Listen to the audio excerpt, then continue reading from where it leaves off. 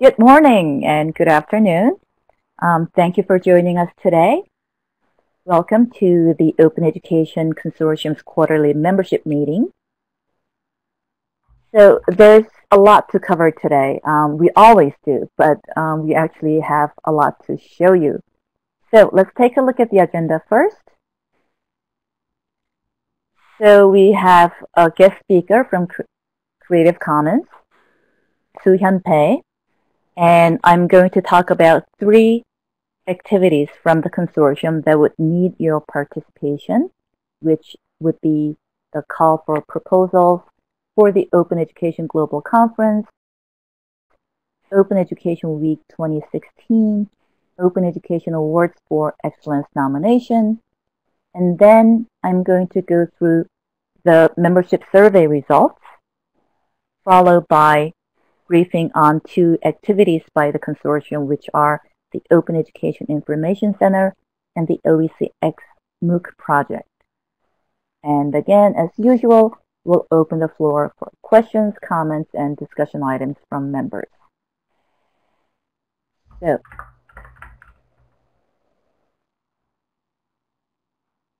first, we have a guest speaker. We've been inviting guest speakers who can show us a glimpse of what they're up to so that we can learn from each other and also find ways to collaborate. Now, Soo-hyun is from Creative Commons. She is a regional coordinator in the Asia-Pacific region. She'll brief us about the Creative Commons Global Summit that'll take place in October. So, without further ado, Soo-hyun, it's all yours.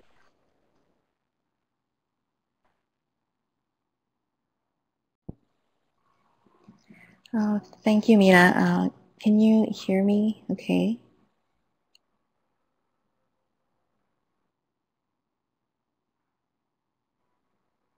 Great. Thank you. It's my pleasure to participate in this call, and I really appreciate this opportunity to speak and introduce CC's Global Summit to you guys.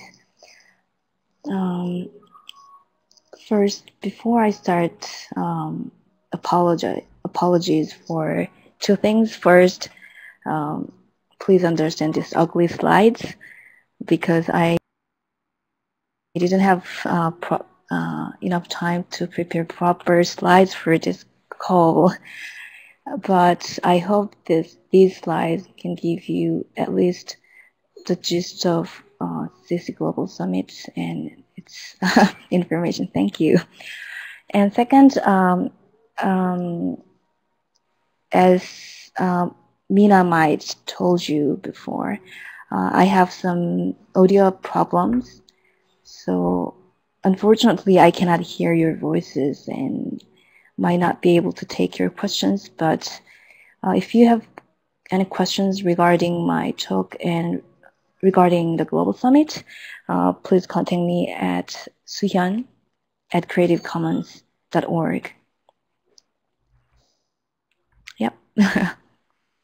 But sadly, I have to leave in 5 or 10 minutes. So if I don't have enough time to take your questions, yeah, you can just ask any questions via my email address. So Creative Commons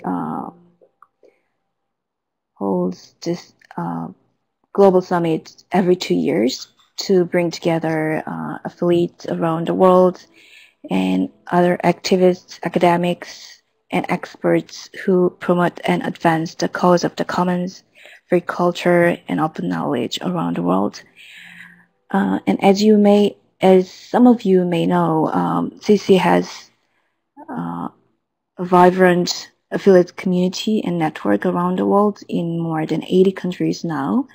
And we think this Global Summit is a very important event to boost our energy and promote the value of the commons and openness to the public, as well as to affiliates ourselves.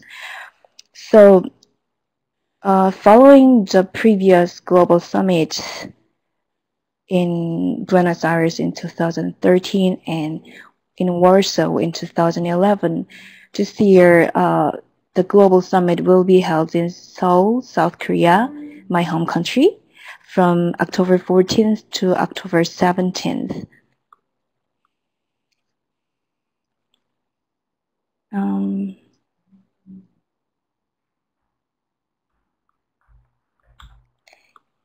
And the main theme of the Global Summit is Hello Sharing World.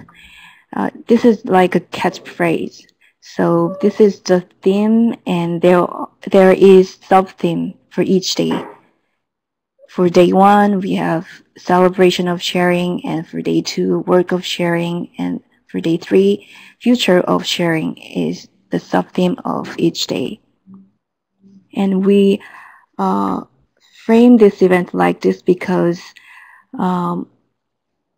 we want to give an overview of what CC has done in the past and what CC is doing in collaboration with other open culture communities around the world. And then we want to talk carefully about what kind of future we want to bring.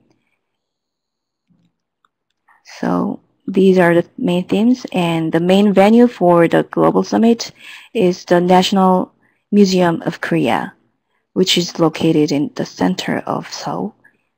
And it's a very beautiful museum, and we actually held the Asia Pacific regional meeting a few years ago and also last year at this very building. And there are many speakers from around the world, not only from our affiliates, but also from various fields, academics and activists and other open culture communities, including Yochai Benkler, the Berkman professor at Harvard Law School, who is also the author of a seminal book, The Wealth of Networks. And Lila Tratikov is the new executive director of the Wikimedia Foundation, and she will also be one of our keynote speaker on day 1. And Julia Reda, a member of the European Parliament, and she is also at the forefront of the EU's copyright law reform movement, and she will be the main keynote speaker of our summit on October 17th. And last but not least, Ryan Merkley, the CEO of the Creative Commons, of course, and he will give a special keynote speech on October 16th. Along with Jae Yoon, the project leader of CC Korea, and Professor Gillam John, who is so-called the father of Korea's internet. So there are many more important speakers from CC's global network, and some other representatives of open businesses and organizations like TJ Bliss of Hewlett Foundation, and Andy Yang, the CEO of 500 Pixel. So they will be there to give short talks or participate in panel discussions. And if you look at the slides, the summit website also provides schedule of the program, and we use the shared application, which some of you are already familiar with.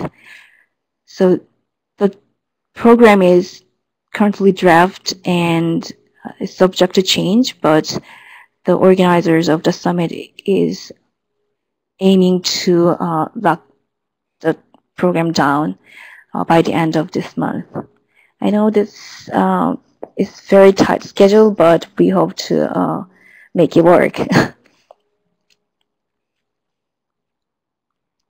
And among the sessions, I think most of you are very interested in what kind of OER sessions are going to happen during the summit.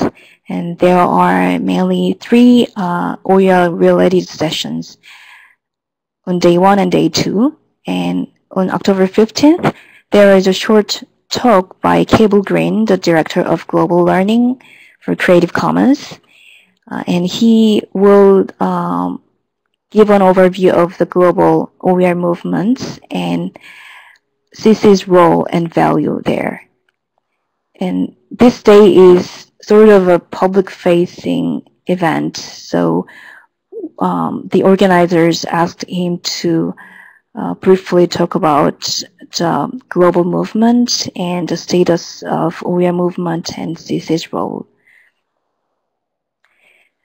Whereas on October 17th, there are a lot of panel discussions, workshops, and other seminar-style sessions happening on that day.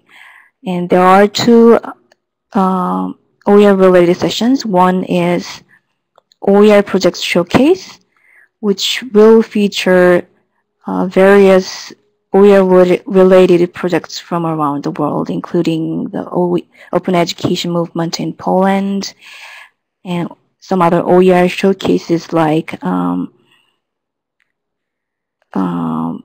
Dr. Faz's OER in Arab worlds and Creative Commons licenses for OER development and adoption, and some very specific OER case studies in schools in Australia and some education camps in China. And the last one is OER. The last one is OER mainstreaming and the moonshot. This session is run by Cable Green, and he will collaborate with many other speakers and participants. Actually, there are several proposers on open education, and the organizers were finding it very hard to include all of these great OER proposers into this program. And so we just decided that all the proposals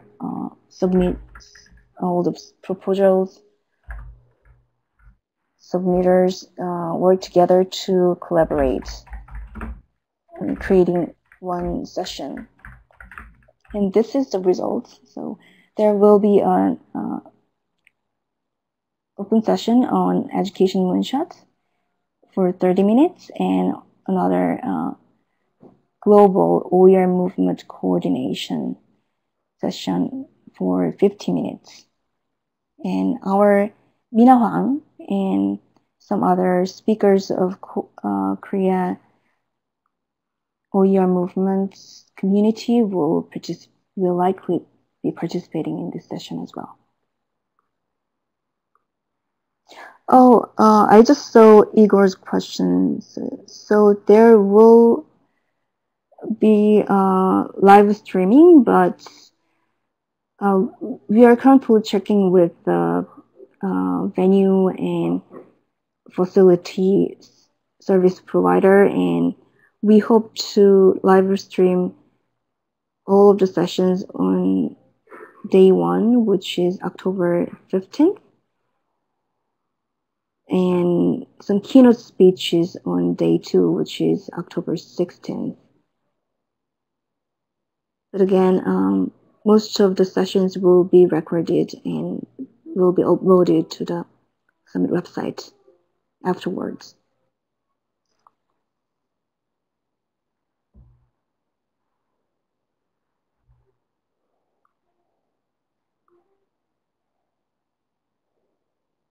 Thank you. So that's it for me. So if you have any other questions, just contact me at my email address, suyan@creativecommons.org.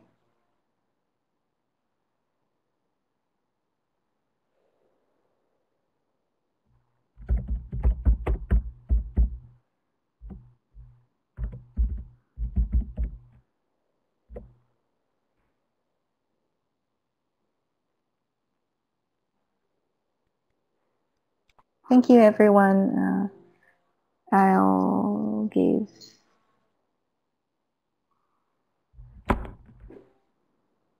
Thank you. So thanks. Bye-bye. To Suhyun for showing us a glimpse of what this wonderful event would look like. So I don't know if you remember, but we have been working together with Creative Commons in the past in quite a few occasions. For example, our global conference in 2010 in Hanoi, Vietnam, was also the launch event for Creative Commons Vietnam. So because OER, Open Education, uses Creative Commons as a common license or protocol of sharing, we have been working together with them, and it's really good to see that they're putting a lot of emphasis on education in their global summit also. All right, so next on the agenda is call for proposals. Open Education Global 2016. So we announced in Banff this past April that the 2016 conference will be held in Krakow, Poland. AGH, University of Science and Technology, is the local host for the conference. And if you've been coming to our global conferences, which you have been, you will know that our global conferences take place in the most beautiful parts of the world, and their local hosts have been they show the greatest hospitality. So the theme for the coming conference is convergence through collaboration. You see the call for proposals here. Igor has just put in the link to the website. You can see the 5 different tracks that we have. But even before you go into the tracks, you'll see that from the theme, you'll see that we're trying to bring together many different aspects of openness, open access, open education, open source, open anything. We would love to see how they can merge into one great effort. Now, the call for proposals are due on November 16th. And again this year, we've partnered with Open Praxis so that if you're interested in publication opportunities, please make sure you specify that you're interested in having your proposal reviewed by Open Praxis. Okay, so next on the agenda is the Open Education Week 2016. Again, you are very familiar with what Open Education Week is like. Next year, it'll be in the week of March 7th. It's from March 7th to 11th, and it just is a global celebration of open education. So people host webinars, they host regional events, they submit resources, whatever they can do in open education, they will contribute, or anybody who's new to open education can come and learn about open education. And this is our request to you today. We're looking for people to participate in the planning group. So if you're interested, please send an email to info@openeducationweek.org. It is a very important event for the consortium to serve the broader open education community. If you have great ideas on how to promote open education around the globe, please do contact us. So planning group works on organization of events, how we can promote these events, etc. So some people work on doing press releases, blogging, social media. Some would concentrate more on the program aspect of things. Some others on just making things more possible in each region by doing outreach work.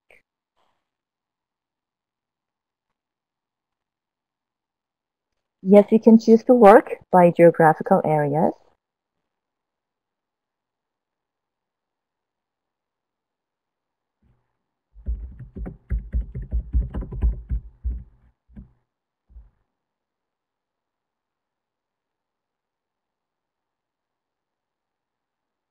Okay, so we move on to the next item, another call for participation, which is the nomination for Open Education Awards for Excellence is now open. So there are 3 categories for the awards: individual awards, site and course awards, and project awards. If you know of a great individual in the area of open education or a wonderful project, please nominate them for the award. They will be announced at the Open Education Global 2016, and here's the link for nomination.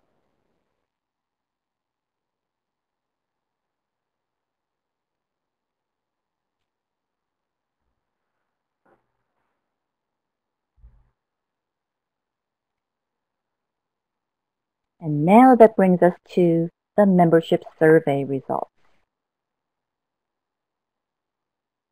So a couple months ago, we had sent out a survey to our member institutions and organizations, and the purpose was to better understand member needs and plan consortium activities around the specified needs. So the turnout was not that great. We had 40 respondents, and yet the responses that we got, I believe, are quite significant. You'll see what the members are looking for. And here's a snapshot of what they told us. So the first topic that we asked about is how people are using OER. The question was, do faculty at your institution currently use OER within their daily teaching and learning practices? 22 said yes, 18 said no. The next question was, do faculty at your institution currently develop new OER collaboratively with other academics or institutions? 23 said yes, and 17 said no. So that's about the same. So we asked them, so if you are creating these contents collaboratively, do describe what you're doing. And somebody told us that they're adding OER as a part of course reading materials or assignments. Another institution said all their content is OER. And somebody else said their faculty use MOOCs and OCW in their teaching. And some faculty use their OCW courses as an alternative to publishing their materials on the university LMS. So that'll save some time for them each semester. And in another institution, OERs are built into courses by faculty subject matter experts as learning resources. And at another institution, it was a part of course requirement to confirm that they've considered OER as an option for course materials and textbooks. And some were translating materials in their language classes. Now, the second topic we asked about was institutional policies. We asked, does your institution have policies related to open education? 25 said yes, 15 said no.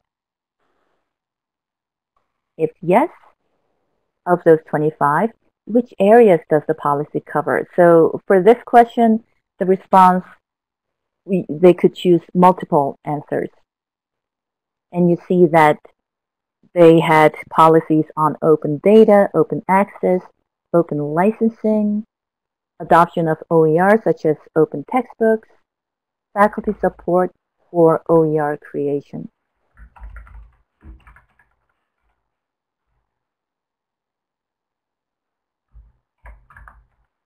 And the next topic was on MOOCs.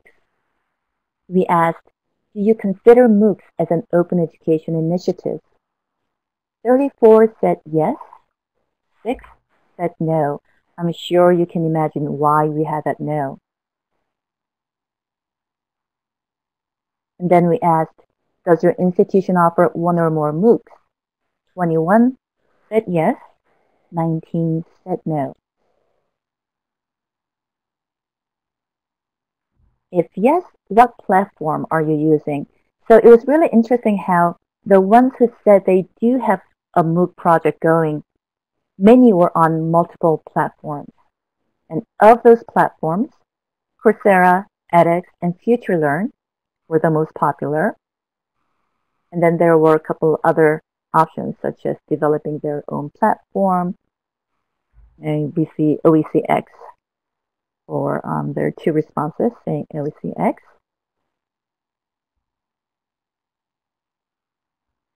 We asked the ones who said no to having a MOOC project. So if no, does your institution plan to start a MOOC in the coming 12 months? 8 said yes, and 11 said no. So having asked those questions, we asked, do you have any comments or thoughts on MOOCs? And some of the comments we got were there was difficulty in joining well-known platforms, probably because of the membership fee and whatnot. They're not ready to tackle sustainability challenge with MOOCs. And one person said, MOOCs will be one of the lasting innovations in open education and online pedagogy in the future. It helps universities to benchmark its quality of services with a prominent university globally. Another person said, MOOCs will serve as an important tool for virtual student mobility. Another response was encouraging all MOOCs to use open licenses will broaden use of OERs across cultures. There were some negative thoughts on MOOCs as well. This one respondent said, not sure if the MOOC is the long-term solution at this time. There was some concerns about the hype on MOOCs.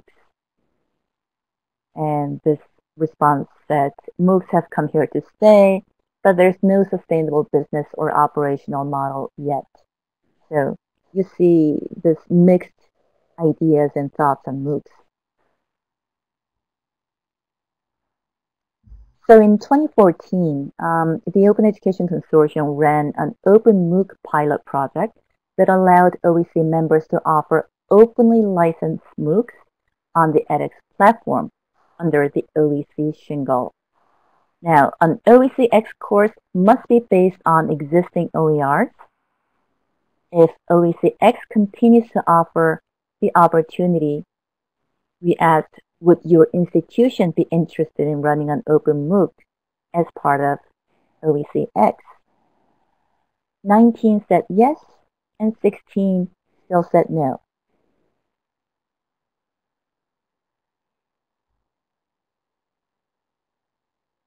So, if you were to offer an open MOOC with OECX, what kind of assistance would you need?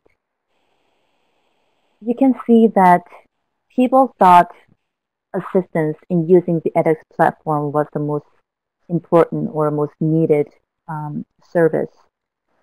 Using the edX platform, knowing about best practices in MOOCs, course evaluation, developing MOOC strategy.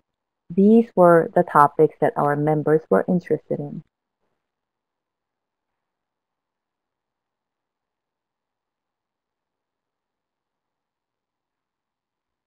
And then we went on to the topic of Open Education Week 2015. We asked, did you participate in the 2015 Open Education Week? 26 said yes, 14 said no. If yes, what did you do? Our members did a series of seminars, one each day. Some institutions had even more than one workshop a day. They did webinar tour of the site or their open education project. There was the 24-hour Twitter event. There were colloquiums and presentations, participation at a conference related to open education, launching a MOOC in time for Open Education Week, and hosting a competition during Open Education Week to bring awareness in open education. So I don't know if you're aware of this, but we have materials from the Open Education Week website to promote Open Education Week. So in the form of web banners and posters and slide templates, etc. 15 have used these promotion materials to increase awareness of Open Education Week.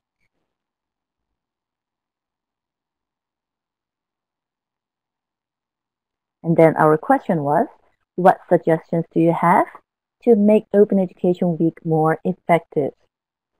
So we got comments like get more people to participate, host a contest, maybe it can be regional, enable submission and events on the website early on. Organizing events by region would be more effective than just having everything all over the world in the globe. Making all presentations downloadable at once would be a great source of resources. More use of social media and blogging would be good. And somebody mentioned maybe we should have a showcase for newcomers so that people are inspired by these cases.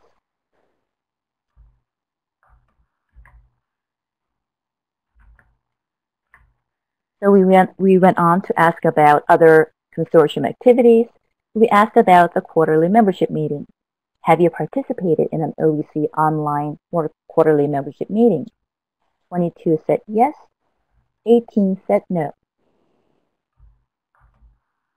If yes, what did you like or dislike about the meeting? We only got likes in the comment box. People have mentioned repeatedly that it's good to know current projects of the consortium, and it's good to have updates on what other members are doing. So yesterday, there was another meeting, and we had people from MIT presenting on OCW Scholar Program. So when you learn about other people's projects, it does give you certain ideas about what you can also be doing. About the newsletter, do you receive the OEC newsletter? 28 said yes, 12 said no. On professional directory, are you listed in the directory? 21 said yes, 15 said no. So still, we are seeing that we need to promote these activities a lot more to our members. And then we asked about the Information Center. As we were preparing for the launch of the Information Center, we asked, what kind of information would you like to see in the Open Education Information Center? The responses, they could choose multiple times. And we see that many people wanted links to slides and presentations on open education. There were more responses saying they would like to see forums, community news, presentation templates, information on starting an open education project, maybe a central location for tools and apps, case studies, and FAQs. So we're going to talk about the Information Center a little later on today. We'll see that the survey results were reflected in the Information Center. And this was our last question on the consortium activities. We asked, please indicate if you're interested in participating in any of the following initiatives and activities. Many showed interest in marketing and messaging on the value of openness. So this shows that we really have to utilize our member base more in order to increase awareness for open education. And some others showed interest in Open Education Week Planning Group, outreach to businesses, the Global Conference Program Committee, improving discoverability of resources, and Open Education for Lifelong Learning. So we have members who are interested in jumping into consortium initiatives and activities.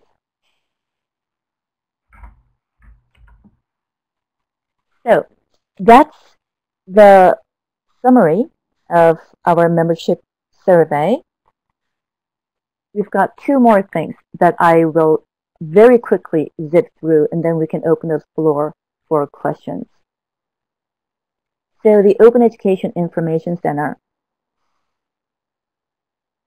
I'm sure you've seen this by now.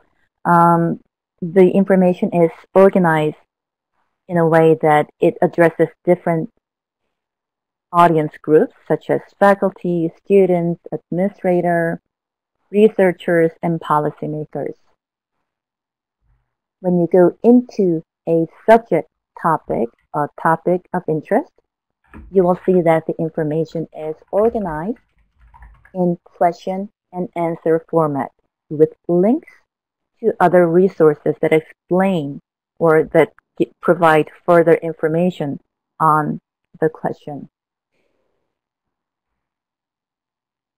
What's most important about the Open Education Information Center is that this is a community effort.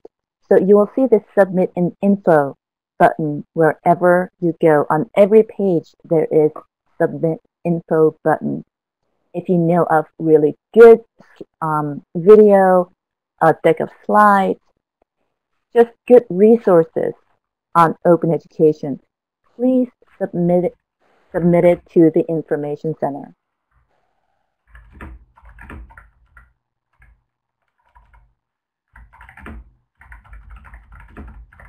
And then you can see the Open Education events page. There's a calendar for events, and there is a forum, which is not, we haven't really started using the forum yet, but you know that it is to come. It will have community news, forums for question and answer, etc. So that was the Information Center. And the last to brief you guys on is the OECX MOOC project. Yesterday, Una briefed on this because Una was in charge of this project. Now, the reason we started this OECX MOOC project is because we wanted to transform open content, open courseware, into massive open online courses to increase access and reduce costs. We worked with edX, and they were the ones to issue verified certificates. And we had two questions in mind when we started this project. The first was how can reusing OCW make MOOC development more cost-effective?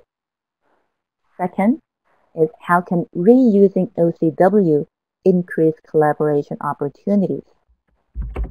So with these two research goals, we were funded by the Hewlett Foundation to start this project. And in the pilot phase, we had 9 courses, 9 MOOCs from universities in Taiwan, US, Spain, UK, India, Japan, and a community college in the States. And the average enrollment was 30 to 50 students. Courses were in engineering, business, sciences, teacher education. They were on various topics.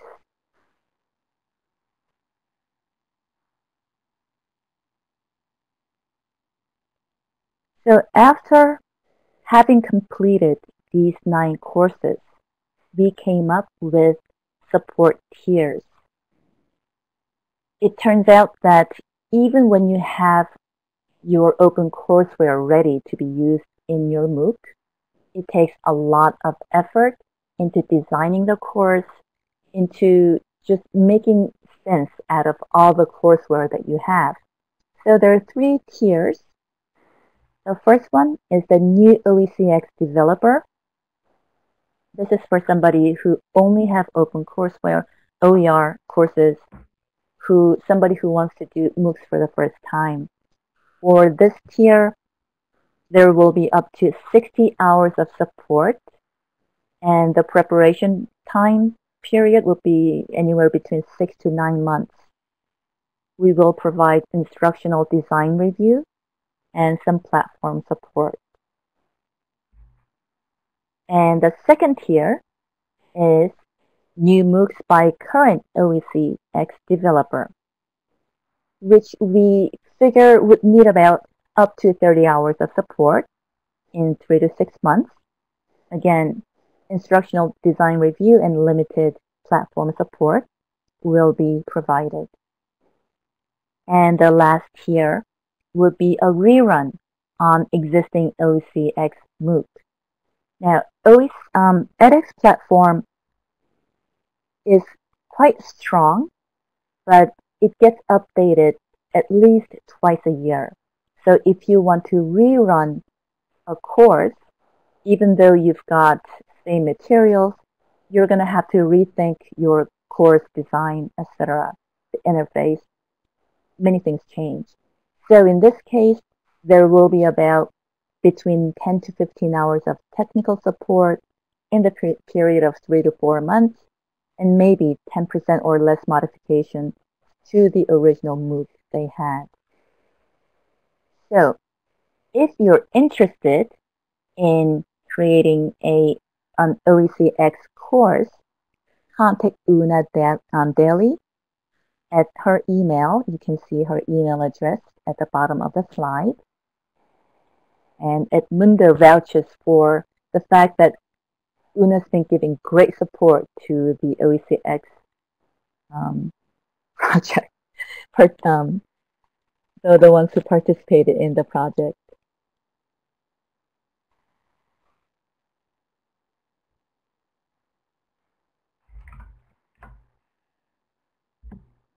Okay, so that's all the information that I needed to depart for today. So the last part of the meeting is questions, comments, discussion items from you guys. Yeah, Una worked really hard at it too. So all of you guys have speaking rights, which means as long as you click on the microphone button on top menu bar, you should be able to speak. If you would rather ask questions in the chat window, that's fine too.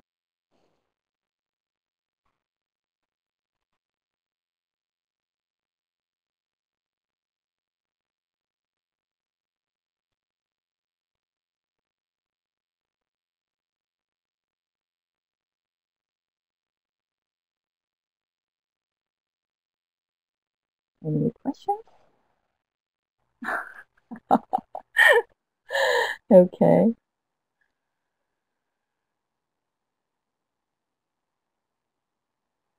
No. Okay, for now, Una has all the data, all the interview results, etc. So she plans to roll out a report on it sometime this fall. And of course, it will be made available on the website, and we'll announce it through social media.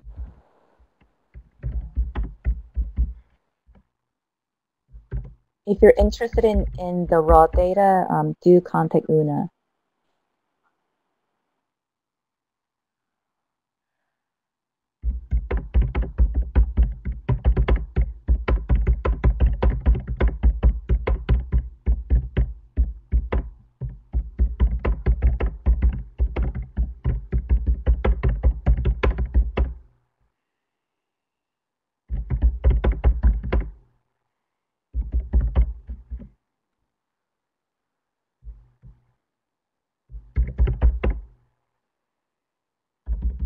Yes, I think so too. We'll try our best to get the word out on the information center.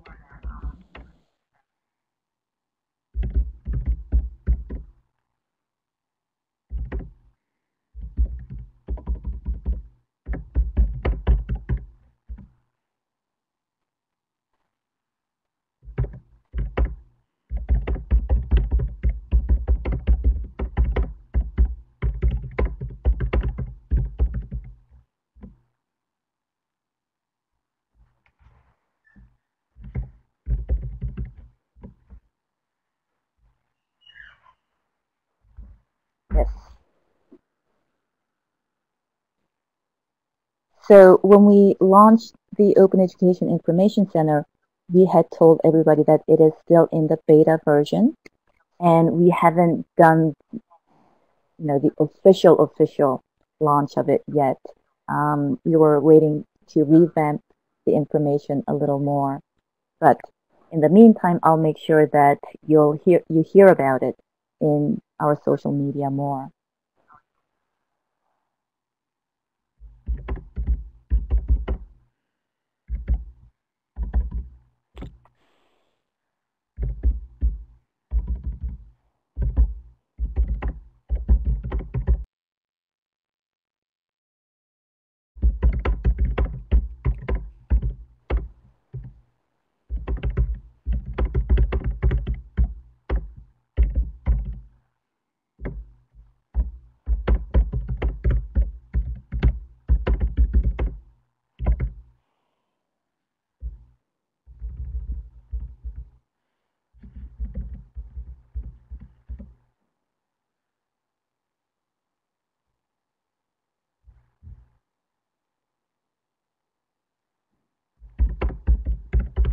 Uh-huh. Okay. Yeah, good idea. I'll ask members to help us to promote stuff. Dag Fred. Ja, ik zit gewoon thuis te werken. Ja, hoe is het mogelijk, hè? Nee, ja, prima. Jullie hebben een leuke periode achter ons, denk ik ook, hè? Met jullie Okay. show. Any other questions, comments? Oké.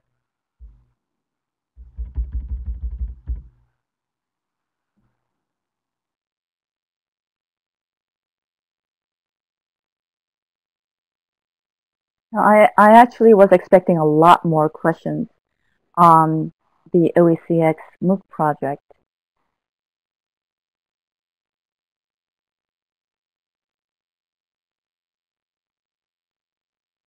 Well, thank you so much for joining us today.